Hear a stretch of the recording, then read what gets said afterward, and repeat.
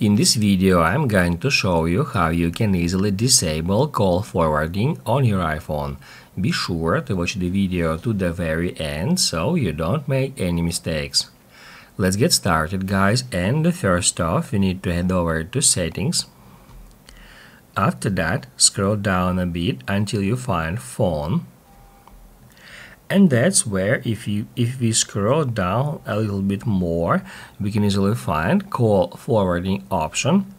First off, we need to get into it.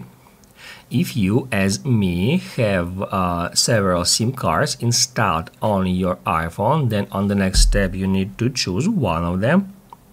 And on the next step, once the page is loaded, you will be able to disable call forwarding on your iPhone simply by toggling off that switcher. Basically, guys, that's it. So if this video was helpful for you, don't forget to hit the like button.